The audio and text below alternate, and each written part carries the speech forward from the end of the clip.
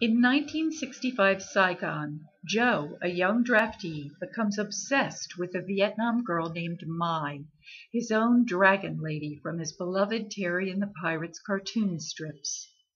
As he pursues a relationship with her, Saigon churns with intrigue and rumors. Will the U.S. become more involved with the Vietnamese struggle? What's going on with the special unit that's bringing in all sorts of high-tech equipment?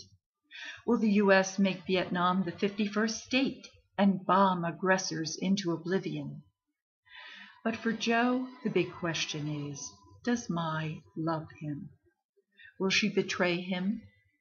Will she betray more than just his heart? Gary Alexander's own experiences and his intelligent voice filled with dry wit give this story a sharp sense of truth, recounting the horror and absurdity of war. Reminiscent of books such as Catch-22, Dragon Lady serves up equal measures of outrageous humor and poignant remembrance. Gary himself was one of 17,000 U.S. soldiers in Vietnam that spring.